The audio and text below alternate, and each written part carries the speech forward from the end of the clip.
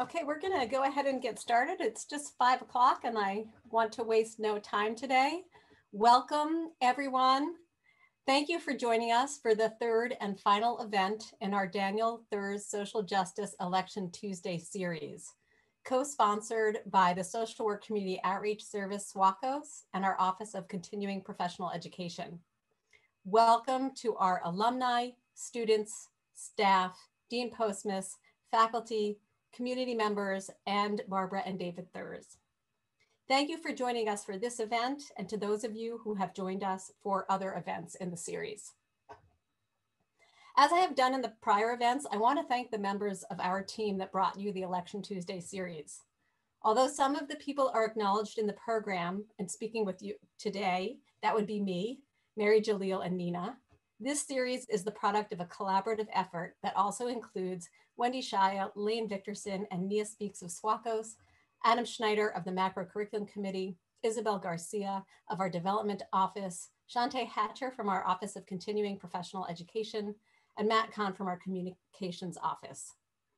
This team has been working together since April to plan these events and our collective. As I have noted in prior lectures in the series, I'm honored to be able to use the platform of the Daniel Thursz Social Justice Lectures to spotlight pressing social concerns and the efforts to address these. We have in this series focused on the elections and in particular, how they are influenced by and influence racial injustice and the fight to have all voices heard and counted in the electoral process. I would also like to underscore that this lecture series was born of a particular vision of social justice that is inclusive not only in outcome, but in process. In the first two events, we uplifted the work of Baltimore and Maryland-based community organizers and advocates. In this event, we will learn from political scientist and socio-legal scholar Ming Francis.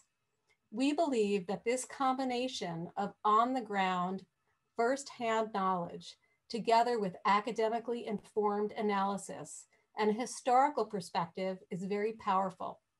It can help us know our history, think critically, and act strategically to think and rethink what we mean by social justice and how best to work toward it, sustainably and with a clear vision.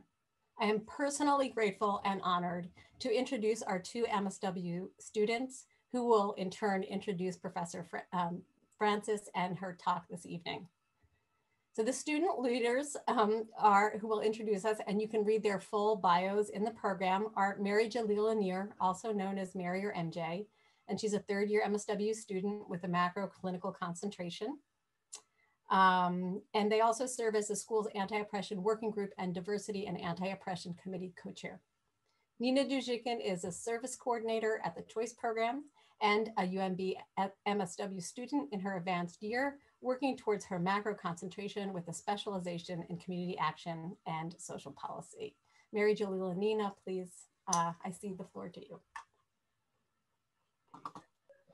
Thanks so much, and welcome everyone. Good evening. Thanks for coming and joining us today. I have the pleasure of introducing Dr. Ming Francis. Dr. Francis specializes in the study of American politics, race, and the development of constitutional law. Dr. Francis received her MA and PhD in politics from Princeton University. She is particularly interested in the construction of rights and citizenship, Black political activism, and the post-Civil War South. She is currently working on a second book project that examines the role of the criminal justice system in the rebuilding of Southern political and economic power after the Civil War. Thanks so much for joining us today.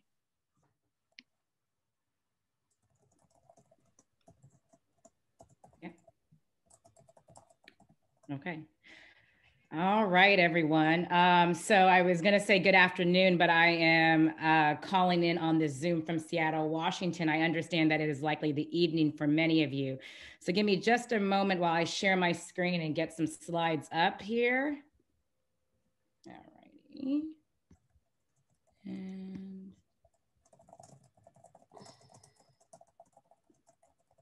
All right, so good afternoon, good evening. I really want to acknowledge the work of so many that actually has made this Election Tuesday series possible, as well as the talk today. I have met with a number of members of the committee over the past 2 months, and it has been a joy for me to actually meet some of your classmates, as well as to learn from so many of your professors as well. And I am just super excited to be here gathered online with all of you this evening. But I really want to extend my greatest or my deepest thanks to all of you. It has been, I know, a very busy season, an incredible, crazy year. And I know many people, many of us are tired of Zoom land. So I am just grateful for those who are taking time out of their day to spend with me online. All right, so first, I would just kind of want to acknowledge the anxiety of the moment. So much has happened. And I titled my talk when I was thinking about what to actually, in terms of what to talk about, a year of reckoning, COVID-19, BLM protest, and election 2020. So it strikes me that the thing that many people have been running from the most is violence, more precisely, the structuring role of violence in American society.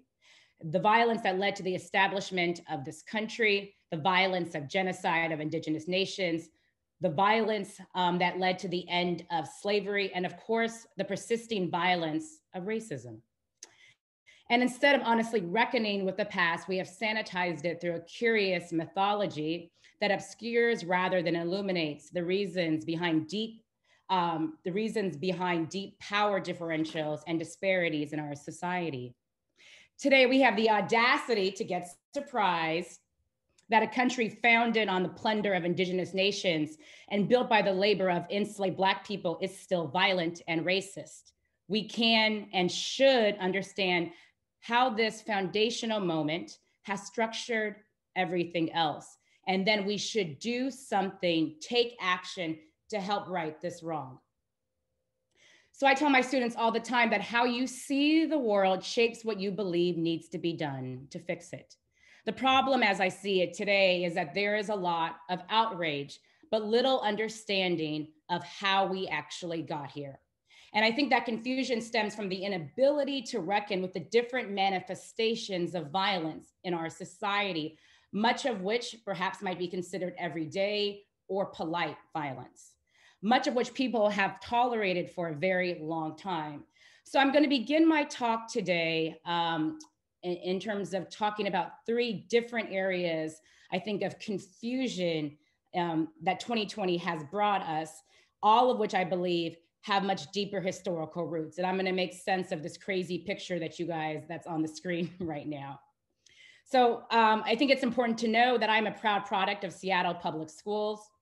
As a child, I developed a love for Where's Waldo books. That's why this picture for some of you might be familiar. For those who don't know, these books are filled with hundreds of illustrations of people engaged in various activities. The goal as a reader is to find Waldo, a guy in a red hat and a white shirt. And he is in all of these pictures, somewhere in the mix. Sometimes it took me 5 minutes and sometimes much longer, but Waldo was always there, hanging out, chilling, mostly having a good time, hiding in plain sight. All I had to do was look for him. Many of the conversations that I've had with well-meaning people about racist violence has sometimes felt like I am living in the most difficult Where's Waldo book, in which everyone else ignores the presence of Waldo and focuses on everything else in the environment. For example, a conversation that I've had countless times over the past 8 years, after every highly publicized police shooting of an unarmed Black person, goes something like this. A friend calls me, or perhaps we're at dinner, and says, "Hey, Megan, I'm just so stressed out about," enter the name of somebody who has been killed by the police. Can you believe it? I can hear the urgent, genuine confusion in their voice. I often mutter a few things like, "Yeah, girl, it's crazy out there." But what I'm always thinking is, of course I can believe it. For me, not to believe it would mean that there would have been a long period of American history in which Black people were not being killed by law enforcement officers. It would mean that I would believe that the violent killing of Black people that has invaded my TV and my social media is something out of the norm, that it's aberrational, that it's not a defining feature of American politics. But there has never been a long period in American history in which Black bodies have been safe. So why are we surprised now? The violence enacted upon Black bodies by the state is not a new phenomenon. It is grounded in a documented history of state violence against Black citizens, from slavery to Reconstruction, to lynching, to Jim Crow, to post-civil rights, to Hurricane Katrina, yes, of course, Hurricane Katrina, to now. It's always been part of the larger mural of American society. I don't remember growing up in Seattle with Black people who were raised to feel always safe.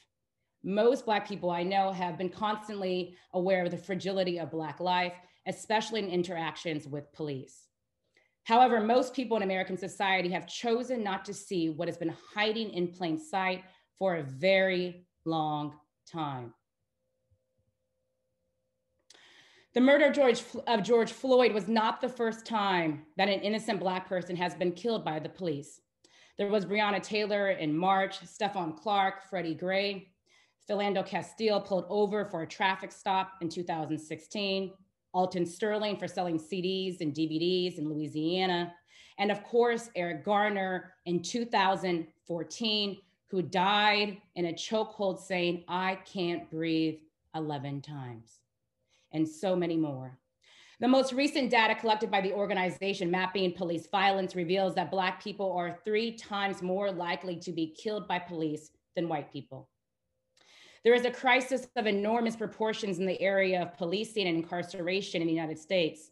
People across this nation have paid more attention to the violence today because social media has amplified the violence and made it more visible, and because it has been layered over a global health pandemic. But just because we didn't have smartphones that recorded before does not mean that Black people did not endure unjust violence. There is also, it strikes me, tremendous confusion around COVID, about the racial disparity in those dying from COVID-19. We say, or at least many, perhaps maybe not everyone on this call, but many people say that COVID has affected all of us and significantly changed our way of life. And there was this unique moment in March and April of this year of national anxiety and collective suffering when it seemed that the virus couldn't infect and kill any of us. Tom Hanks got it, remember that. It was supposed to be kind of this moment that proved that COVID-19 does not discriminate. But then April went and we collectively watched something else. COVID-19 ripped through and ravaged Black, Indigenous, and Latinx communities. The loss of life has been staggering. In Minnesota, where George Floyd lived, Black Americans account for 6% of the population, but 14% of COVID-19 cases and 33% of COVID-19 deaths. In New Orleans, Black residents accounted for a harrowing 77% of COVID-19 deaths. And this was a statistic that came out in June. The COVID-19 tracking project, I think, is a great place for those interested in following the race and ethnicity data around COVID infection and death. Overall, the COVID tracking project details that nationwide Black people are dying at 2.3 times the rate of white people. The statistics that so many of us followed revealed an ugly truth. COVID-19, the virus, perhaps does not discriminate, but structural racism has created the conditions through which certain communities will be disproportionately impacted. What I mean by this is that the persisting health disparities impact, of course, access to adequate healthcare, impact the quality of healthcare, impact the delivery of services, but also, and perhaps most importantly, impact the underlying environmental conditions that make one more or less susceptible to illness. Black and Latinx people are more likely to live near waste sites and thus be exposed to toxins and pollutants. A disproportionate number of Black, Latinx, and Indigenous communities do not have drinkable water, and have higher rates of asthma, diabetes, and cancer. Racism is, as a team of researchers has described in, I think, a really interesting article, and this is a quote from it: racism is a fundamental cause of disease and the strange but familiar root of racial health inequities. COVID-19 didn't just reveal deep health disparities, it stopped people from running from the truth, literally. So kind of COVID-19 has given me a lot more time to think, and I have an unproven theory that part of the reason that the Black Lives Matter protest felt different this time is because people couldn't run. In so many ways, I think that white people in this country have always wanted to run from their culpability and complicity in upholding racist structures. That this country is racist is not new. It's not even new to conservatives. But racism has often seemed so overwhelming that well-intentioned people have acknowledged the presence of racism, but done nothing to fix it because there is no time and there are so many other things to do. But this time in 2020, there was nowhere to go, nowhere to escape, because COVID-19 made it so that the normal places of refuge, of shelter, were closed. There were no recitals, no long champagne brunches. Most office places were shuttered. The performing arts, our ballet, opera, theater shut down. It was you at home with your screens and all of the news and nowhere to go but to face the truth of being a citizen or living in a country that treats Black people as if they are only partial citizens. Just 1 second here on my notes, hold on. Move. 1 second, I'm sorry here, I lost something. Okay. All right, so in 2020, even through COVID, even through the Black Lives Matter protests, 2020 was not finished. Dismay over the private murder of Breonna Taylor in her home while she was sleeping and the public spectacle murder of George Floyd was then met with more confusion after November 3rd. Many people had been waiting, organizing, planning to oust Trump. His abusive comments about women, his explicitly racist comments about Latinos, Asians, and Black people were met with righteous outrage.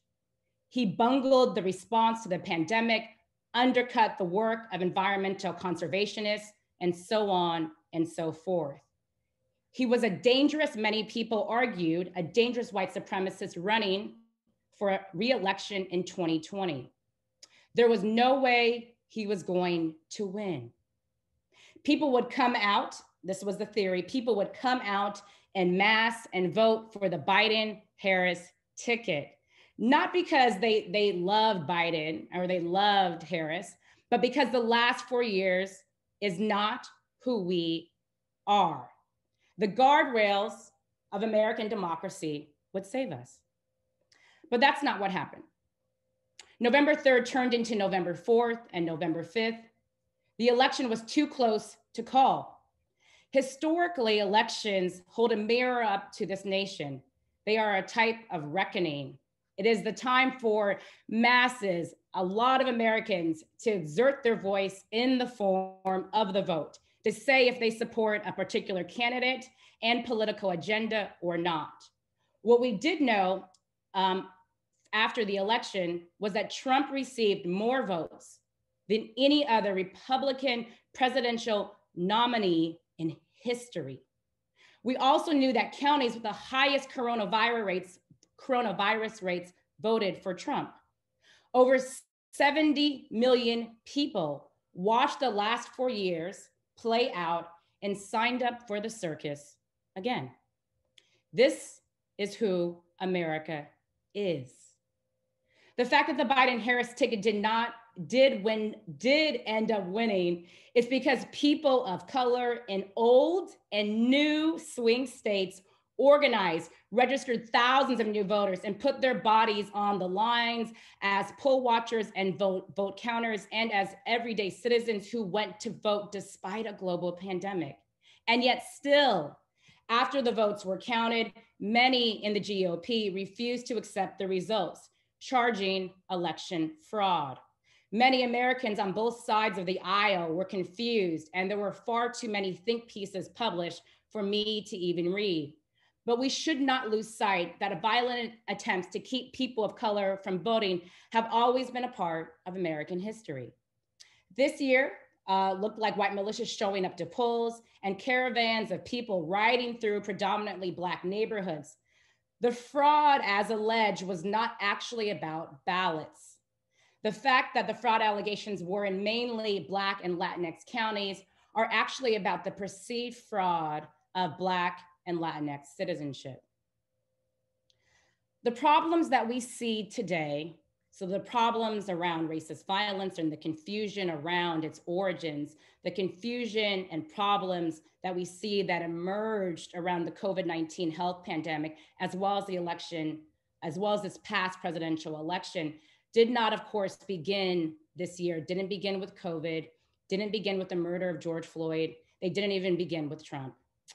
So let me say this a bit more explicitly. All of the problems that were laid bare in 2020 were around before 2020. It's just that many people chose not to see them. We are a nation that has been running from its history and its present. Every time a politician has said something like, "This is not who we are," a chorus of people shouted back, actually in person or online, this is who we always were. The great African-American sociologist, W.B. Du Bois, tells us that a system cannot fail those it was never meant to protect, end quote. The system as it currently operates does not provide justice and safety, nor does it treat people equally, because it was never meant to. The ugly reality of who we are has been laid bare, and who we are is this: a nation with a manifestly unequal healthcare system, a system of policing that treats people of color as violent threats to the social order, and a democracy in crisis. The good news is that in the battle for the soul of this nation, there is another chapter. People have dreamt, organized into movements, and fought back.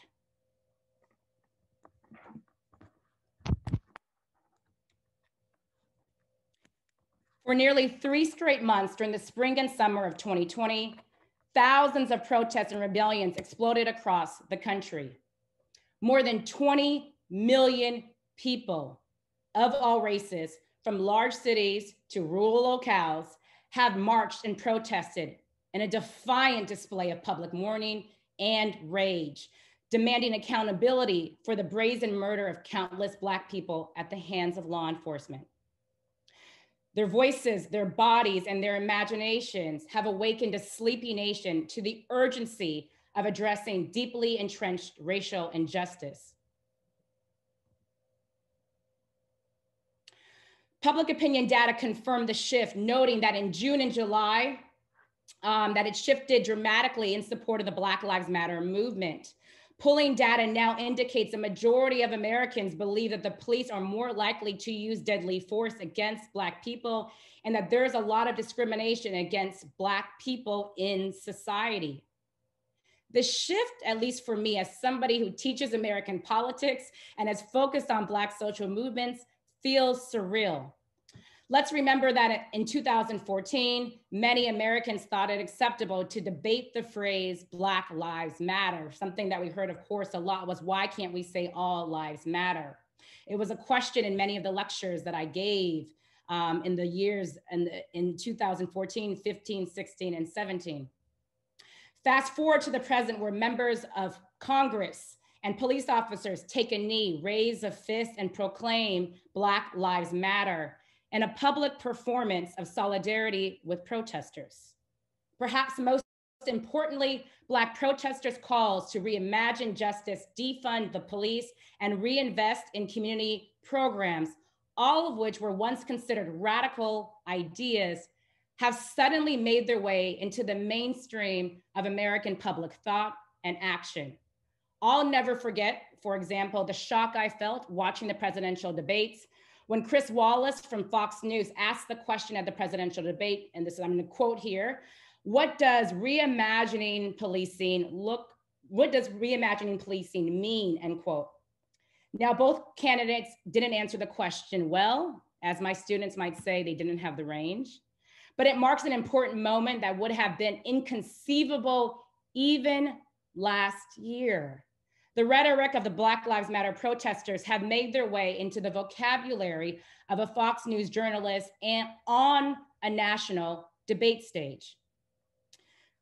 For millions of Americans, the protest has come as a surprise, but they are not. The current transformative moment is built on the legacies and work of previous Black protest movements. We don't get a Black Lives Matter 2020 protest without protest after the Zimmerman acquittal for killing Trayvon Martin in 2013, or the Ferguson uprising in 2014, or the Baltimore Black Lives Matter protests in 2015. But it goes back even further than the 21st century establishment of the movement for Black lives. The long Black freedom struggle developed the political language, strategies, and organizing infrastructure that has culminated in the present moment. Examining this longer lineage of Black protest movements is critical, I think, in helping all of us understand how we arrived, where we are going, and the present situation about today.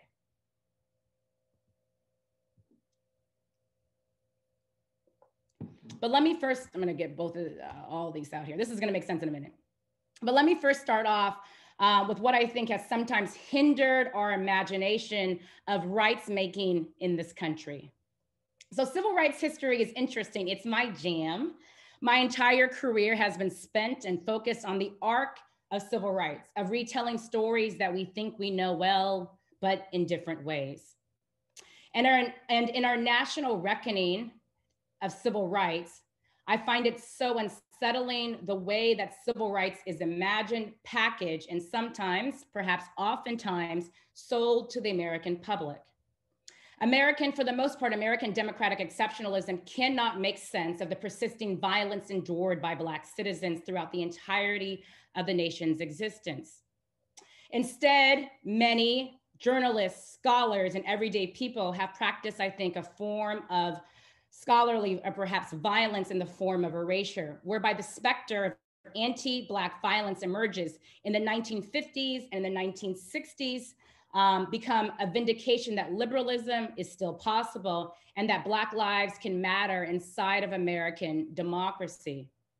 The civil rights movement, as far as most are concerned, started in 1954, culminates with a large-scale protest, and then ends in dramatic fashion with the Voting Rights Act of 1965.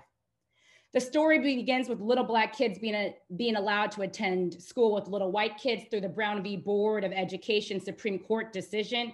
It gains speed with the freedom rides, the lunch counter sit-ins, and the March on Washington. Martin Luther King, Rosa Parks, and nonviolent demonstrators are the heroes of the story. And then it reaches its peak with the Civil Rights Act of 1964.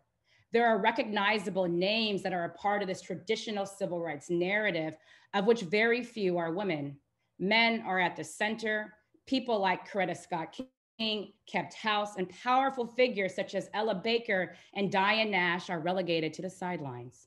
The villains tend to be people like Bull Connor and explicit segregationists, not well-meaning white clergy or perhaps white philanthropists. More on this in a minute.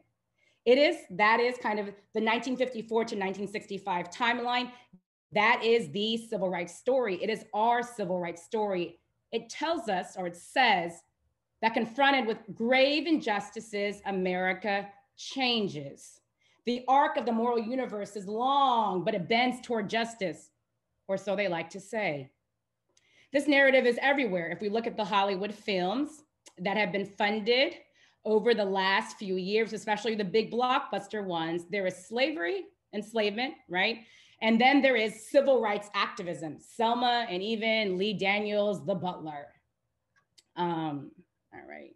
However, I want to propose that that is the wrong way, or perhaps that timeline is insufficient. In so many ways, I think it's woefully incomplete. The problem with this triumphant story from 54 to 65 is that it overlooks the decades upon decades of suffering and struggle and the very long and complicated, not short and compact process of change in this country.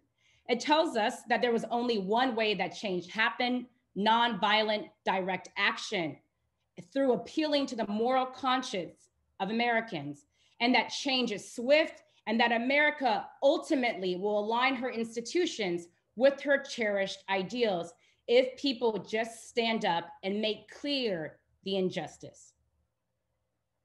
My worry with this story is that it props up one narrow vision of rights making and binds us to the very long process of change and to a range of different strategies.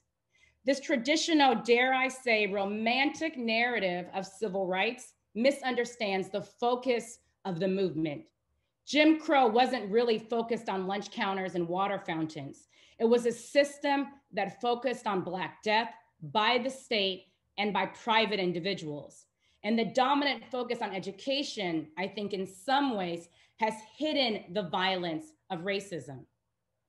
In many ways, this sanitized history has been weaponized against people and groups in the present moment who are pushing for more and are utilizing a different set of strategies. This narrative has been deployed in an attempt to help this nation heal, but you can't heal if you don't tell the full truth. In general, I'm gonna go to this slide first. In general, the American public knows little about the long tradition of Black Lives Matter protests.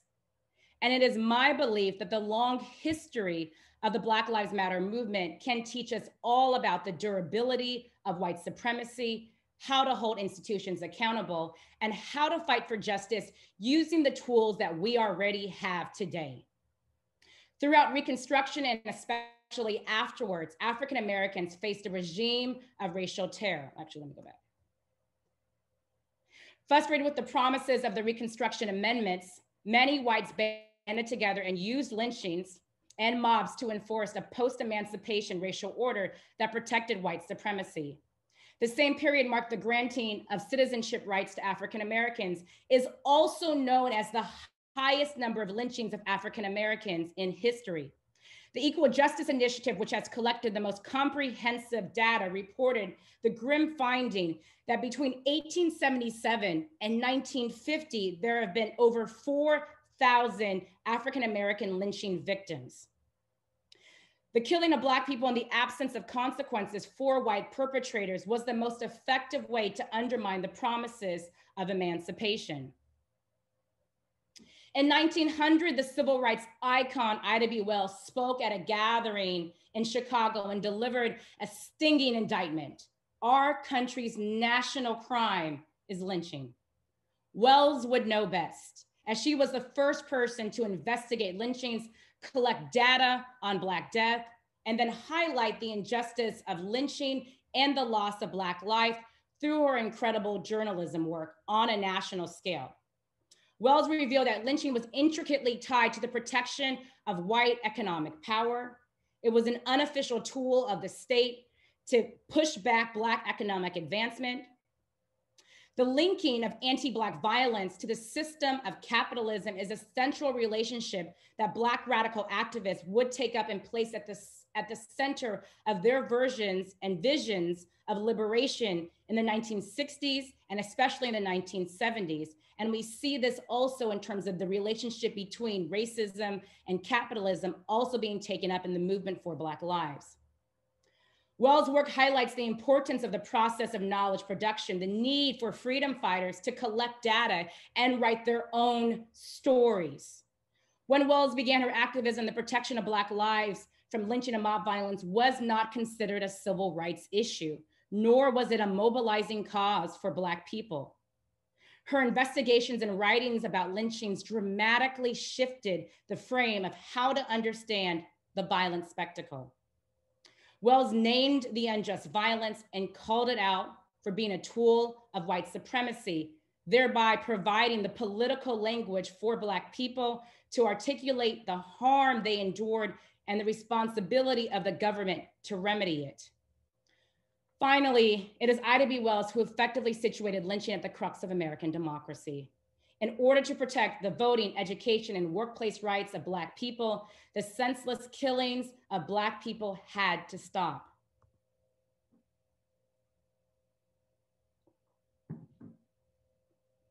The protection of Black lives was the first civil right, I think, and I say that a lot because I think that is something that many people forget. Influenced by her activism, the National Association for the Advancement of Colored People, also known as the NAACP, the oldest civil rights organization today, was formed in 1909 and led the largest movement in history against lynchings and racist mob violence. This picture I have up of this flag which has been in circulation over the past few years was a picture outside of the NAACP's offices in New York City. When they got word from any of their contacts of a lynching or mob violence, they flew this flag to let people know how often lynchings of Black people occurred in this country. But before the NAACP focused on their historic segregated battle against segregated education, they spent 2 decades, many people don't know this, they spent 2 decades in the early 20th century exposing the dangerous levels of racial violence endured by Black people. And I chronicled this tremendous battle in a book that I wrote about the NAACP's campaign around racial violence. The book is trying to make a claim about how Black citizens constructed civil rights in American politics in the darkest of times, before the landmark Brown Supreme Court decision, at the height of lynchings abandoned by both national parties, and decades before the student sit-ins and the heyday of the civil rights movement. How did the NAACP, how did Black people organize in a political environment that did not yet treat them as full citizens? The NAACP's campaign against racial violence, I think, is particularly important to understand for what it tells us about the process and time horizons of radical social justice movements today. Many of us have been trained to understand the Black Lives Matter movement through the lens of the civil rights movement of the 1950s and the 1960s, that kind of traditional romantic narrative I described earlier, but that would be insufficient. The literature on the success of the civil rights movement emphasizes something, of course, called the political opportunity structure, the theory that sympathetic openings in the political environment are necessary for social movement success. Yet there is not a lot of literature that explains why and how Black people organize when there does not appear to be political openings. The NAACP's anti-lynching campaign in the first quarter of the 20th century reveals the creation of opportunity and possibility as a first stage of struggle. Opportunities in a violent white supremacist political regime are not organic. They must be created through nimble organizing. The NAACP's anti-lynching organizing displays the importance of building a mass movement of people focused on the protection of Black lives to creating new political and legal openings. So in order to fight this racist violence, the NAACP organized mass demonstrations. This picture before you is of a big a protest in 1917. 10,000 African Americans organized by the NAACP marched down Fifth Ave in New York City to protest violence that occurred in East St. Louis. So they organized mass demonstrations. They also worked and became lobbyists to pass an anti-lynching bill in Congress. It passed the House of Representatives and then died in committee in the Senate. But there was this massive campaign to see if maybe we could push Congress to do something that it had never done before. And then finally, in their most extraordinary win, this racial violence campaign, they win this big Supreme Court case, Moore v. Dempsey, in 1923. It's a landmark criminal procedure case in which the Supreme Court agrees with the NAACP's lawyers and says that mob-dominated trials violate the Due Process Clause of the 14th Amendment. It was this massive, extraordinary, in-your-face campaign that forced America to confront lynching and mob violence. It asked America how strong was its commitment to protecting Black lives.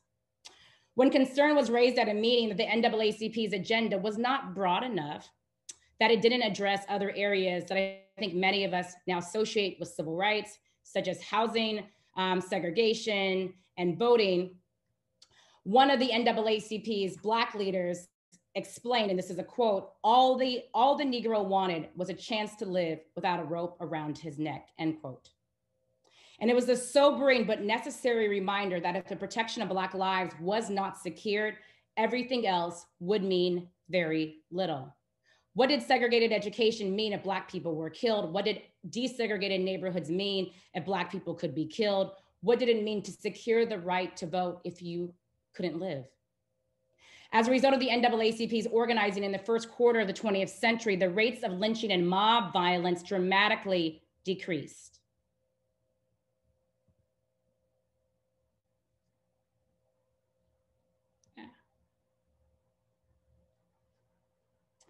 The activism of Ida B. Wells and the NAACP helped to explain the emergence of the protection of Black lives as the pinnacle issue in the early Black freedom struggle.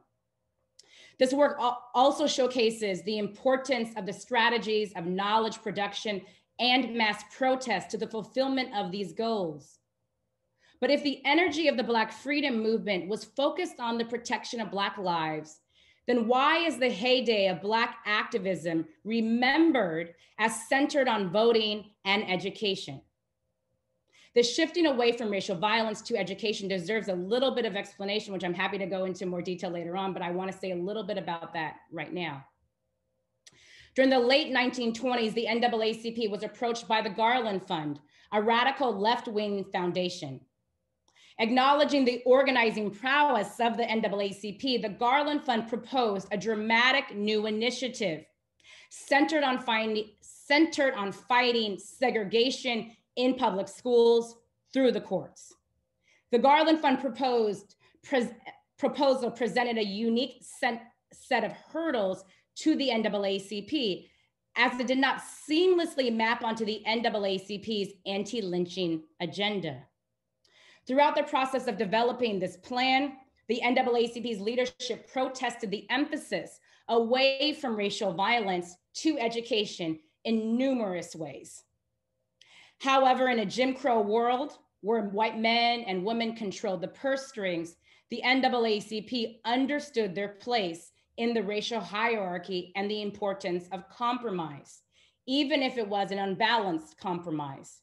If education was the area where funding was available, the NAACP would expand its activism around education. And after all, the NAACP cared deeply about segregated education. It simply was not at the top of the organization's agenda.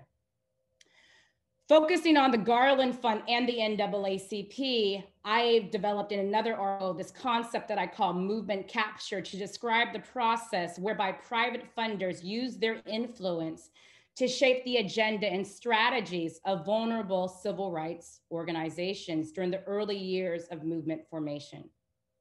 According to this capture framework, funders are self-interested actors that can exploit their elevated financial position by linking the provision of funds to the pursuit of new goals or by shifting the salience of existing agenda issues.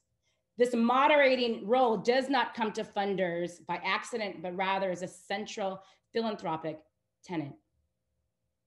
In the end, the education desegregation campaign proved to be both more and less than the Garland Fund or the NAACP envisioned, right? So what happens over the course of a few years with the Garland Fund's money is the NAACP then shifts its agenda away from kind of a dominant focus on racial violence to then what becomes a dominant focus on education. The increased focus on education had the unintended impact of reducing the NAACP's activism around issues that concerned racial violence and the campaign around workers' economic rights. However, the campaign also had the effect of dramatically transforming constitutional law with the landmark Brown decision. The funding of the desegregation campaign represents, I think, a critical juncture in the NAACP and the larger civil rights movement, away from a dominant focus on racial violence to education after 1930. This earlier period highlights the centrality of racial violence as an issue, the importance of shifting strategies, and the consequences of white funders in Black rights making. So I'm going to be honest and also say that I read history, part of my kind of talking about, as well as my own personal enjoyment about reading history, is to make sure that I don't go crazy. For I believe that the past can light a way out of the present darkness. We may not have been here before, but we have been here before. White supremacy cannot be overcome unless you name it, face it, and work to lessen its impact. So where does all this history leave us today? Today, I believe that we are in an inflection moment. History tells us that when things crumble, when they fall, when the house burns down, there is an opportunity in the rebuilding process. Do you ignore the lessons of history and build the same, or do you build a new house? We have spent, it seems to me, so much time trying to hold up what does not work, plugging up holes in a sinking ship, bordering up a leaking roof on the house. The past 4 years, and especially the last year, have made the effective argument that it's not working. Today, we need to do a better job at reckoning with the past, repairing past harms, and fighting for a new world rooted in the imaginative dreams of freedom fighters past and present. It is never lost on me that the political and legal institutions in this country are structured to overwhelm people, to make people feel powerless, or that the only change that is possible is change on the margins. But as social workers, y'all are uniquely situated. You actually know how to work with people, unlike a lot of the people that I work with. You know how to fundraise and move money to those most in need. You are often in the intermediary space between people needing resources and powerful government entities that actually have resources.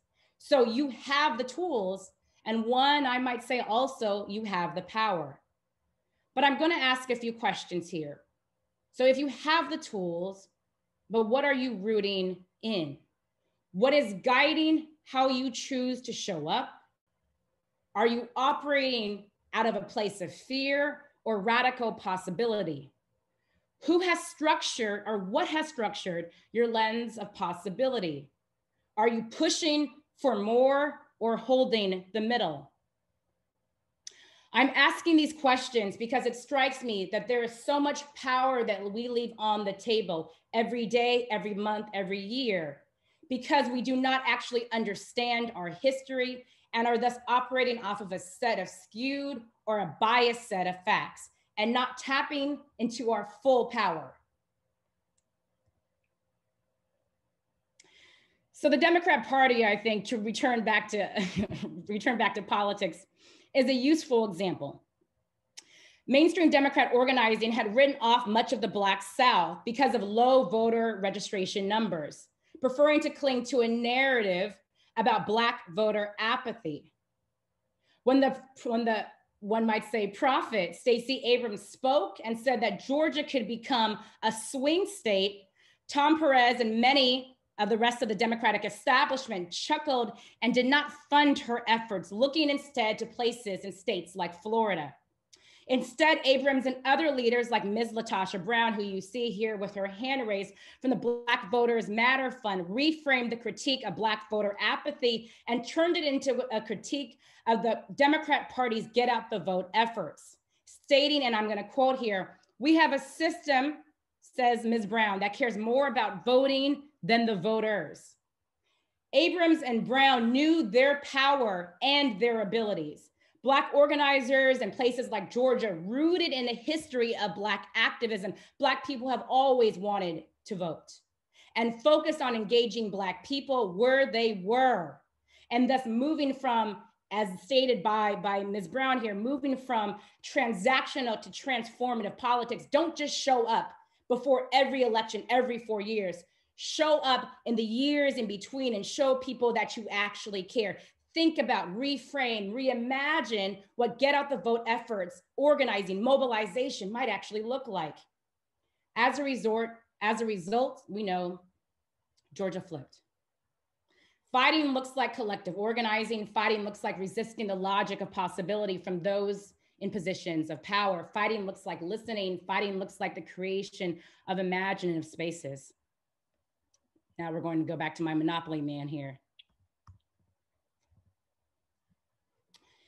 And it's not just institutions like the Democrat Party that need to address history and transform. It's easy for many of us to pile on the Democrats, but it's also benevolent institutions such as the philanthropic sector. Today's funders, I think, are continuing to act in ways that are undermining radical movements for justice. We are again witnessing a lack of courage from big philanthropy. The protest against systemic racism disrupted the normal functioning of philanthropy.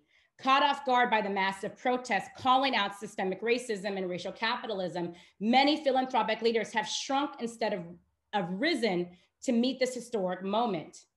The social movement for some philanthropists was too Black and the agenda was too radical. For these protests, far from these protests feeling like the crescendo of decades of funding social justice organizations, the protests in so many other ways have exposed a gilded philanthropy out of step with the causes it purports to support and lacking in imagination about how to cede power and support Black-led movements. But it doesn't have to be like this. Today, there are tremendous challenges and opportunities for the philanthropic sector in their relationship with racial justice movements. First, philanthropic institutions need to examine the past harmful ways that wealth was created and that funding was conducted and repair. Charting a new path towards justice requires a willingness to address and repair past injustice. The problem, I think, with many philanthropists is that they don't even understand what they have done wrong, so they can't do better in the future. This is a fundamental problem that needs to be addressed through a closer examination of foundation organizational culture and grantee harm assessment. Second, I think there is a real opportunity to move from a traditional strategic model of grant making to a movement-centered model.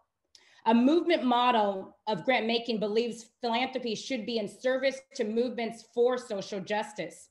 The traditional management consulting return on investment model is holding funders back from funding racial justice movements because movement metrics do not collapse neatly into evaluation impact criteria.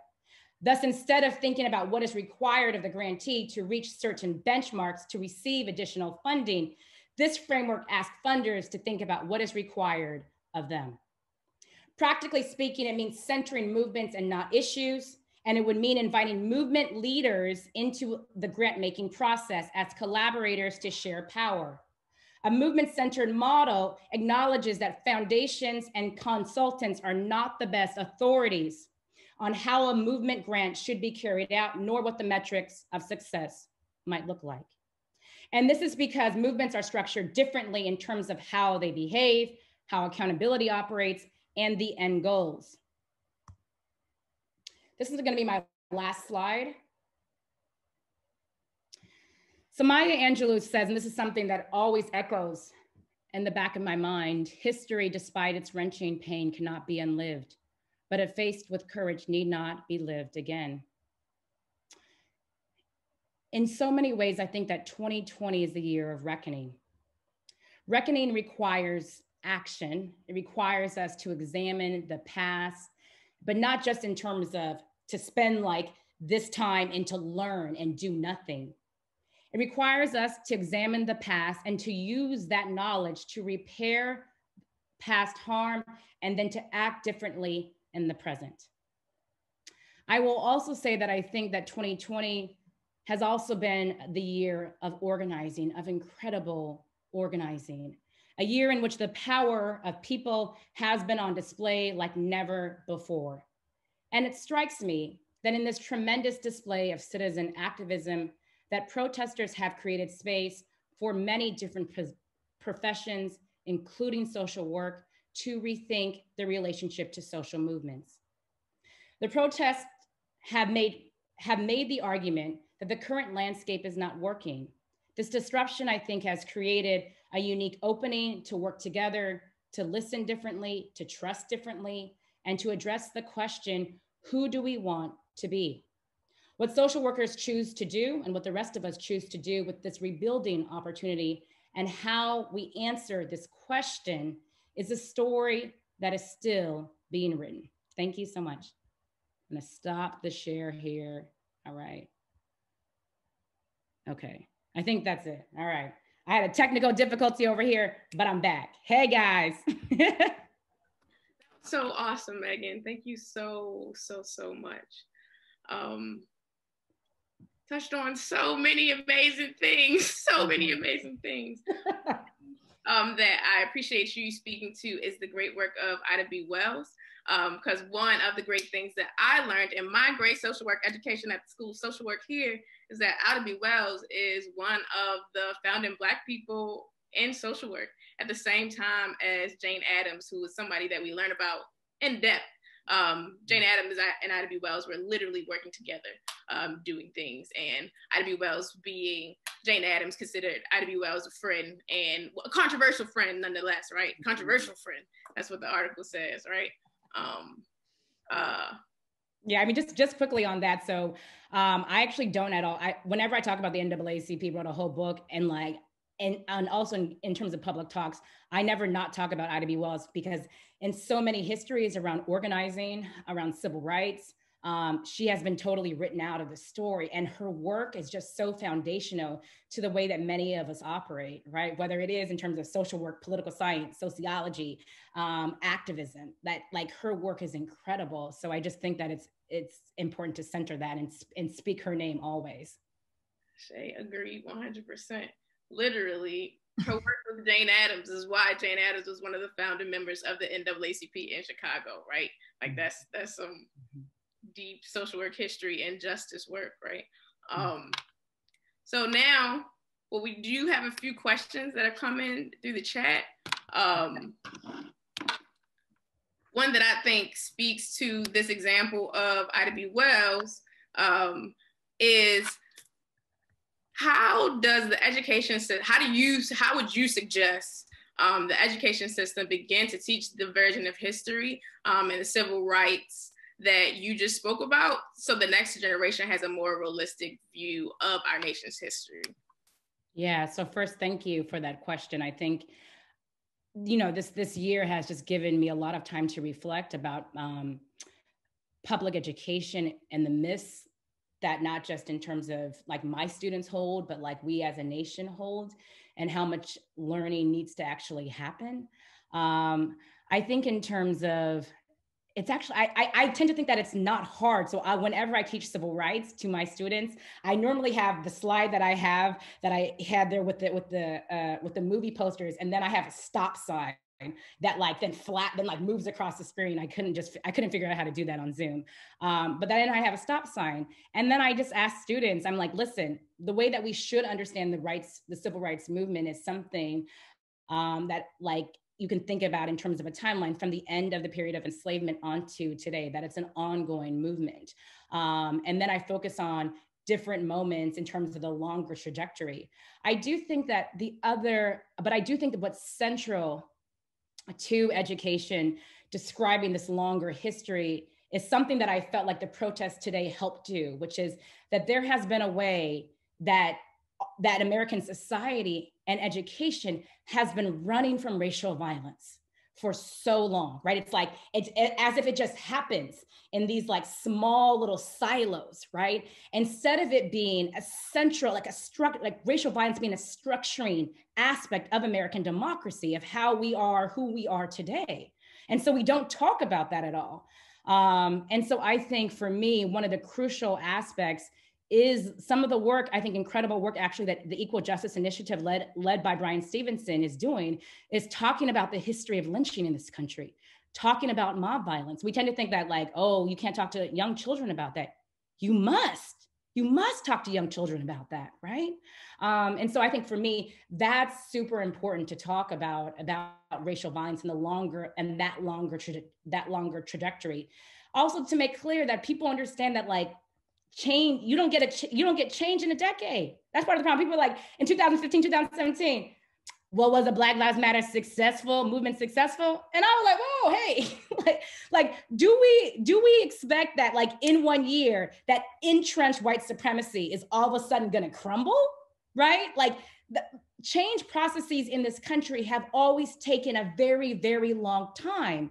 And part of also what it means to understand change processes is also to understand counter processes, right? That the way that other people then work against cross purposes to uphold structures like of oppression. And so that's also something that I think that I wish that we did a better job at talking about. But yes, to the question about like how to teach education, we got to undo myths. We got to extend the timeline. We got to get more people in there, right? We got to talk about a more dynamic process, and we have to center violence. We can't, like, there's just no other way. We have a follow-up question to that, or kind of a related question on the same topic. What is the political value of this false or incomplete history that has now become the dominant narrative? And then whose interests are served by these narratives and how? Ooh, spicy question. I love it. So I think that has been a project and an intention, I think, of a very moderate, like in terms of like center moderate group of individuals who have wanted to at least project and believe, I think, truly do believe, right, that the kind of the arc of the universe bends towards justice, that we are in a society that at the end of the day, that when grave injustices are made clear and made apparent, that society changes. And I think that in terms of that, for the most part, like that has been centered. It has also been clear that that has been a project for many who have wanted to undercut the work and discredit the work of more radical activists who wanted something else, right? Who've argued, there's been many different moments throughout American history that have argued for decolonization, right? That have argued for the centering of racial violence, that have argued for a greater understanding of Black worker rights, different conceptions of labor.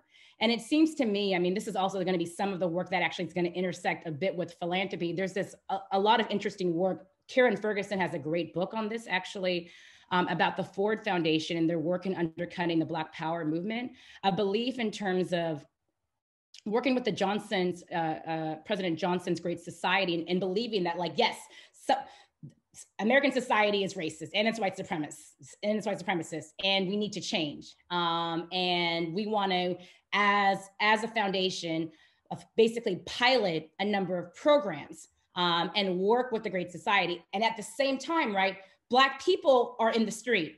Brown people are in the street, right? We have a Black Power movement. We have the Chicano movement, because after 64 and after 65, Black people and brown people are like, this is not these political and legal reforms.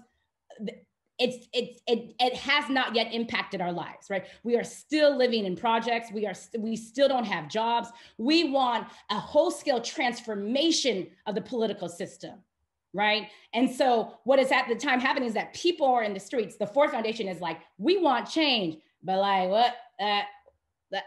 Let's fund MALDEF. Let's extra fund different in terms of legal organizations. Let's focus on a courtroom and a political strategy that, like, some of these demands, that's going too much. That's going too far. And so what the Ford Foundation does is then works with different organizations to think about, okay, let's focus on Black arts. Let's focus on a Black political elite that can then be the representatives of the people, right?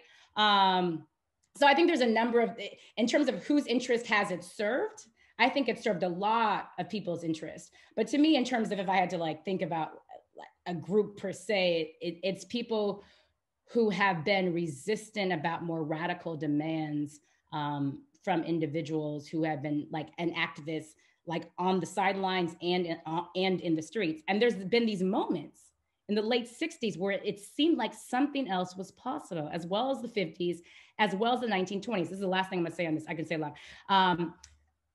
Sometimes the question that I often got about the NAACP's campaign around racial violence in the first quarter of the 20th century was, did you really think did the NAACP really think that they could have had a whole movement in this country in the 1920s that's centered on racial violence? That is so crazy. But is it?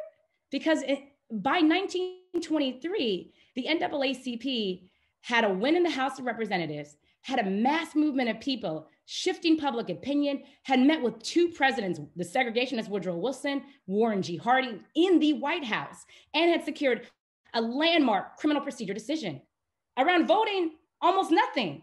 Around education, almost nothing, right? So even in the 1920s, something different was possible, and then that kind of fell to the sidelines. But there was different visions all throughout the 20th century that people had been working and organizing around, and that we get to kind of a movement that emerges out of the 60s that is really centered on legislation and legal victories. I think is fascinating and problematic, but I'll end there. Thank you for that in-depth response. And, it's beautiful. It is beautiful. So another question that we received in the chat was, so President-elect Biden noted in 60 Minutes that he plans to address Black violence by bringing together governors and police chiefs, etc., to have a national dialogue. What are your thoughts on that? It's like a setup question. So, I'm trying to figure out how to say this right. It's a recorded conversation here. In terms of,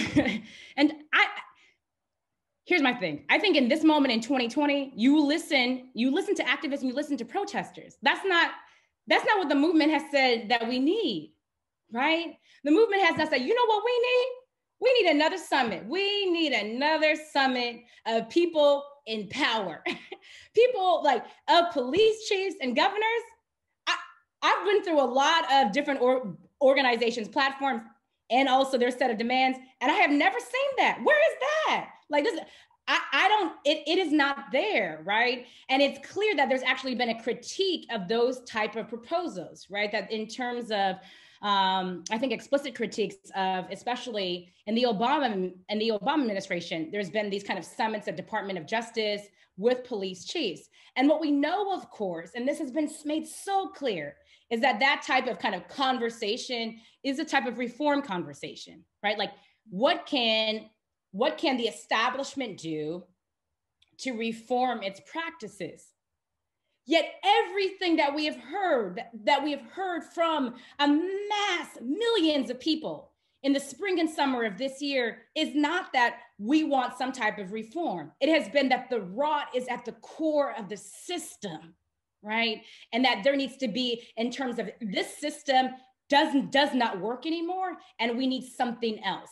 And that there are other perhaps kind of solutions, alternatives that people have already imagined and have already created that focus on accountability, that focus on harm reduction, right? So to me, in terms of what Biden really needs is to convene a panel of people who've actually been working around this, organizers on the ground who have pushed this conversation like throughout not just this year, but the previous decades. Like we need less talking, right? We need more in terms of people who have transformed our conversation and our language to be at the table and to hold and to be in positions of power. I think would be really actually interesting because it's clear that he needs to address the criminal punishment system. Is if there was actually kind of an executive order and like a convening a set of, or like a blue ribbon panel with people who have left a period of incarceration, as well as those who work on these issues, to think about what are new proposals, right, that would reduce harm, that would shrink the system. But it's time in 2020, it's time we heard from a new set of voices. We don't need to hear from the same set of voices anymore, right? So yeah, that's it. Thank you for that. Yeah, you talked a lot also in your presentation about money and where money comes from and how it gets moved and decided where it goes. Social work is often philanthropy funded and driven. And so you talked about the movement model for funding. So how has social work, do you think, been complicit in this de-radicalization? What role might social workers play to support a movement model funding? And can we even trust philanthropy to fund a movement without it being usurped for white colonial interest? That is so many good questions right now. Like my mind is like ding, ding, ding, ding, about the number of questions there. This is also, again, I know I stated this from the beginning of the talk, but such a pleasure to talk to this group, in part because I think a lot about philanthropy, and a lot of the work that I do has been talking to philanthropists, right? And it strikes me that there's a lot of tension here, right, between social work and organizations, funders, and the larger movement here. I want to state very clearly that it's tough, that there's that it's not clear answers, that I am somebody who's extremely aware that so many social justice organizations are put in a very difficult position, that they do extraordinary work and they need to survive. And oftentimes the way that they survive is through funding from philanthropists. So like, I want to state that like there is power dynamics there, which is why, one of the things that I'm just going to say is, and then I'm going to get to address more of this question. Oftentimes funders, they say to me, hey, Megan, but like this organization, they didn't say that they didn't want to go and pursue this issue. And which is, I think, something that is very common. It's like, right, like, let's say that I'm not sure, like run an organization that is focused on education, and that there is, let's say, CZI, the Chan Zuckerberg Initiative. And they're like, you know what, we want to provide 100 computers or 100 laptops, right? And it's like, that's great, but that's probably not what you guys wanted to do. And that then takes away resources from your organization. And then they're like, so there's a big learning curve.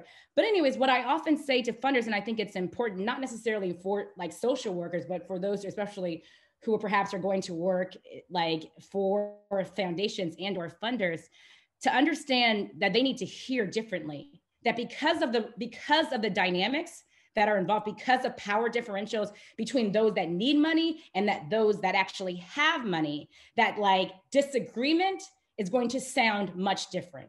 And the responsibility, this is one of the things that I'm trying, like a lot of work with funders, but like, I'm not sure if that is possible, is that the work of organizations who are already doing important work is not to like figure out new ways to communicate their disagreement or to make funders better. That's not their work to do. They already got things to do, right?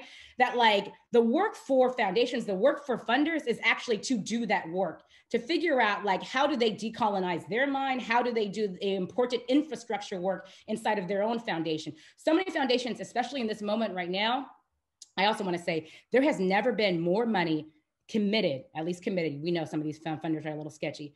There has never been more money committed towards racial justice than in 2020. Foundations alone, $6 billion. Now, let's be clear, racial justice organizations always should have been funded at that level, but like this has provided, I think, a number of opportunities as well as challenges for so many funders. Funders always wanted, like, how can we do better? How can we do better? And like, it's like all about, let me find a new organization. Let me find this new initiative. And oftentimes it's about that they actually need to shift their internal infrastructure, right? That like the infrastructure of the way that so many funding entities are actually like works and it's structured needs to shift itself. Now, in terms of kind of the work of social workers who are sometimes in these organizations, it's tough. I have, and I'm sure there's many people on this call who have had these, right, these conversations with funders where there's a bit of tension. And I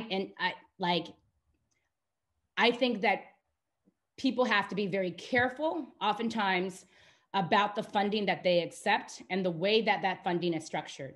I think it is also key for people who work in some of these organizations to be clear about like what their accountability mechanisms are and that they are accountable to their clients, to the communities that they actually serve. And I think that is it, because sometimes I try to think about kind of what does an ecosystem of accountability actually look like for those of us who are in organizations and doing that work, as well as that receive money from funders.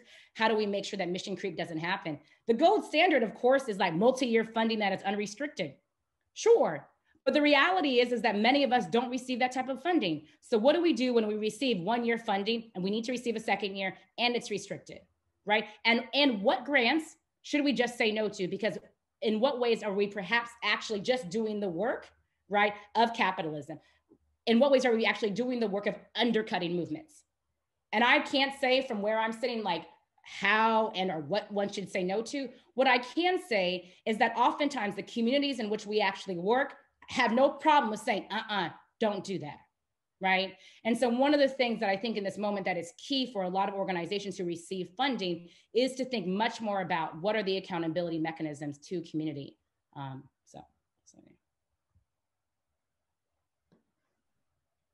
Thank you. Accountability. What are accountability measures to community, right? Mm-hmm. That is a great social worker question, considering how many asset maps and logic models and all of those things that I've paid to learn how to do here at the great school of social work. Not being condescending, y'all remember, a little bit autistic, but like literally I paid to like that's what we learn. So implementing a lot of the things that we learn is one of the first things that social workers can do, because right, this is I'm learning it right now. This is what they're teaching us. So one question that I would like to ask you that changes gears a little bit is what has been / is the role of unions and like the Communist Party in fighting for Black liberation against racist violence? And thinking about like the Communist Party, just thinking about parties that are not just Democrats and Republicans, like how do we, how have other political like facets helped Black people? Yeah, no, so I think this is a great question, one that I'm probably not the best to answer, if I'm perfectly honest. But I do think in terms of if we look at the long trajectory of Black struggle in this country, it's been really important that one, the Communist Party has been very important to Black people. And so one of the issues is that I focus on early 20th century Black struggle and focus on the NAACP and their work around criminal procedure. But for those who are familiar with the Scottsboro incidents, there's two big cases that come out of that. There's two big Supreme Court cases that are actually funded by the Communist Party. And this activism in terms of like wanting to figure out what are different political frameworks, different ways of organizing for Black people as they are trying to figure out how to make their lives matter, or how to have the political system actually recognize and protect their lives throughout the 20th century is going to be key. That I think that one of the things that I try to emphasize, especially in the earlier period, and that I think this touches on the Communist Party as well as like different in terms of political identities for Black people, is that what to me is clear, especially in terms of the NAACP's work, is that they're trying to move. They are rooted in a belief that Black people should be free from state violence and from white vigilante violence. They are rooted in a belief that something else is possible. And because nothing is possible, especially for Black Southerners at the time, then everything is possible. And so they are like trying to appeal at some level to Woodrow Wilson, which is crazy, right? Because how racist actually he was. They are trying to appeal to different politicians. They are trying to figure out what ways can they actually move politically. And so what is clear over the past the 20th century is that African Americans are looking for different logics and different frameworks. And I think that is presented to them through the Communist Party, as well as through other radical Black organizations that emerge throughout the 20th century. And that has been really key in terms of these different kinds of praxis to Black organizing to get to where it's actually at today. I think that we have time probably for one or two more questions. I wanted to make sure that we got to this question that we had about social workers, because I think predominantly there's mostly social workers listening in the audience today.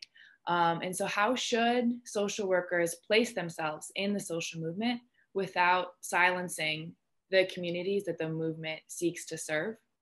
And is allyship beneficial to the Black community?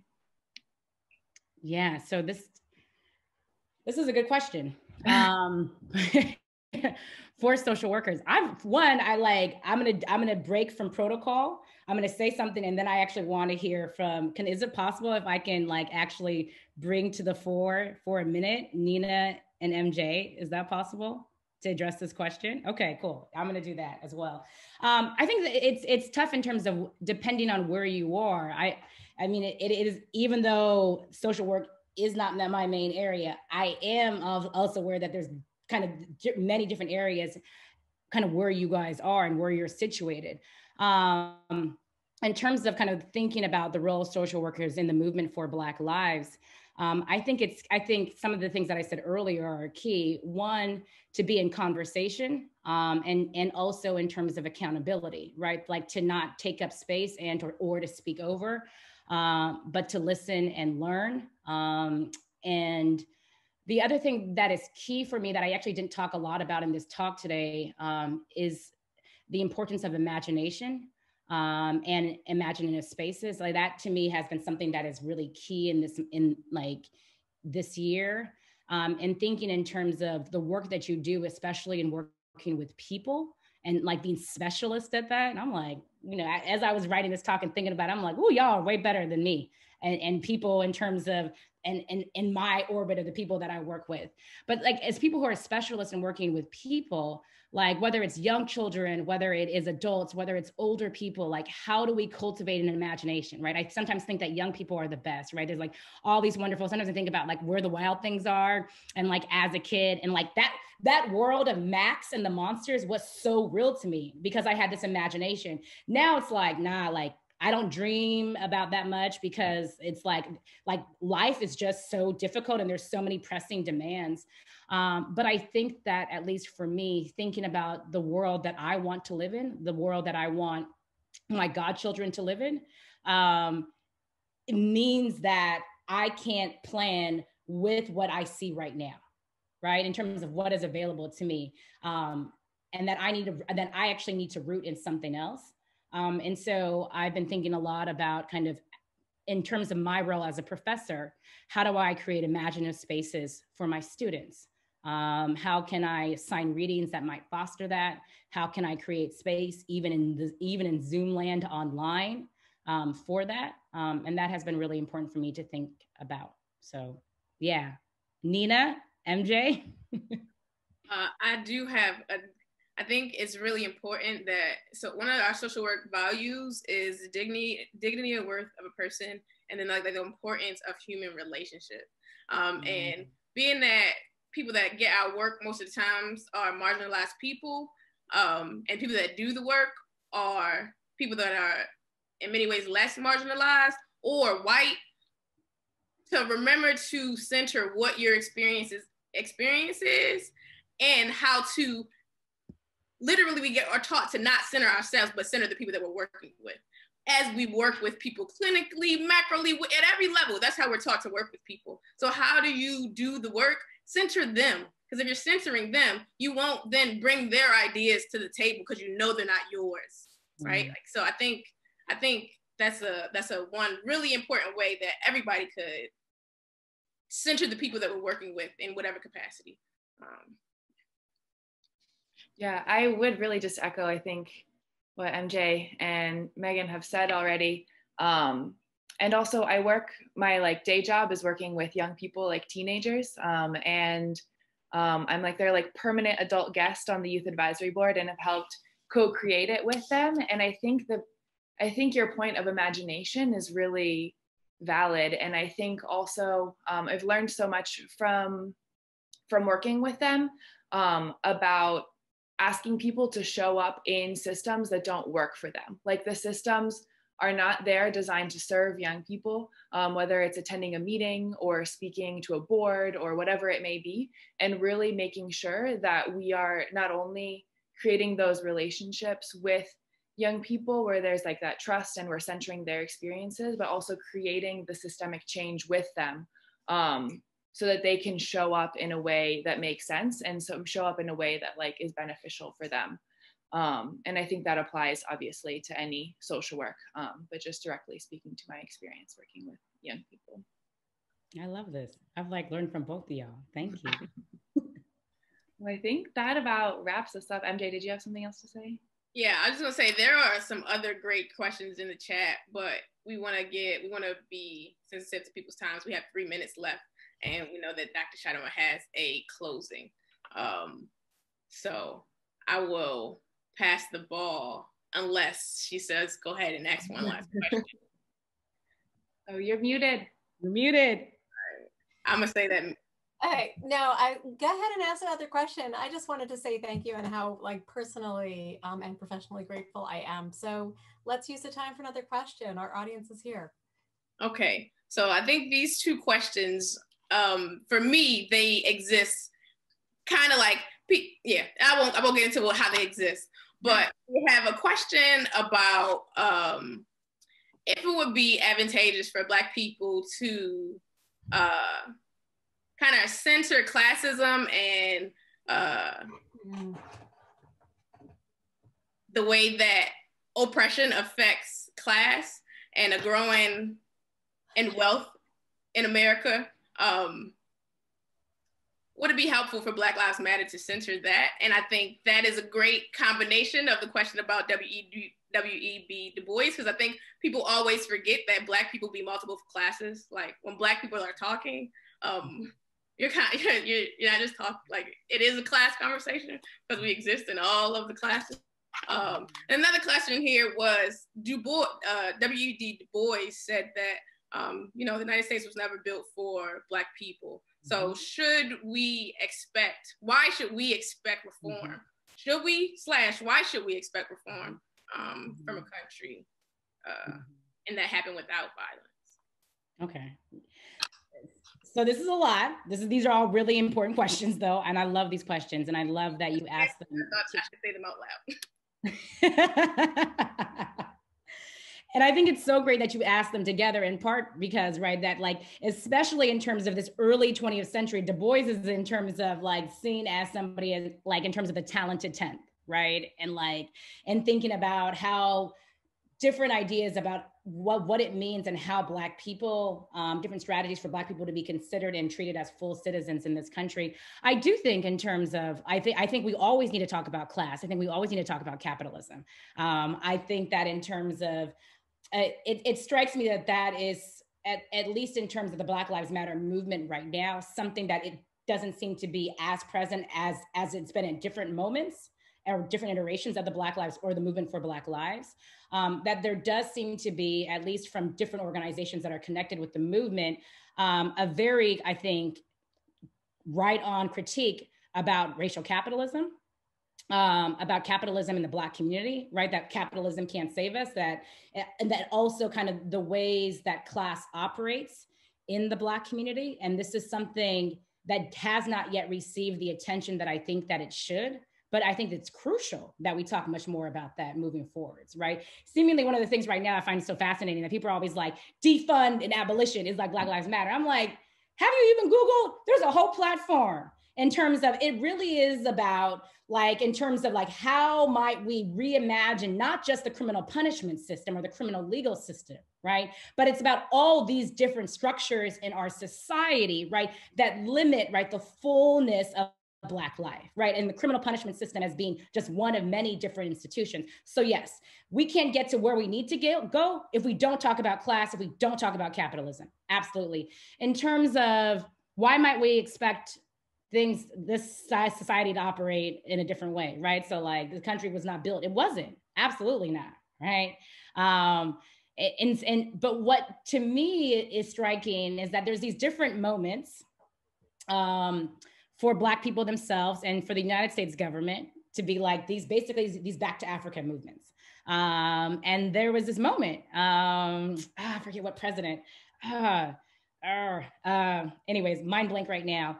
And in terms of trying to organize Black people to go back to Africa. And they're like, nah, we staying here. We here right now. So to me, it's like, perhaps we shouldn't expect American liberalism to save us. We shouldn't expect these institutions to save us, right? But we should demand, and these institutions can be transformed and changed, that we should be able to live full lives, right? That we should be able to live lives outside of cages, like where we can walk down a street with the hoodie on. These are rights that we should all have. And so like, I think to me, in terms of the expectations and or the kind of the far reach of racism in this country, nothing about that is surprising. But yet still, to me, what's exciting and like what gives me hope today, if I can even say hope today in this conversation and in this question, is the organizing, is the dreaming, is this kind of new push, which seems to me, at least in 2020, very different from the 60s. In the sense of a lot of the 60s was focused on reform, like in terms if we shifted, changed laws, changed political institutions, they could treat Black people as full people. And then right now what we're seeing is that like we need to transform actually how these institutions operate, and not just transform, we need to get rid of some of these, right? That we need to center people of color, we need to center Black people, we need to center Indigenous people, we need to center Latinx, Asian Pacific Americans, right? That like we can be the center and like think about new ways, new understandings of what justice and equality might actually look like. And so I think the potentiality has always what has fueled movements.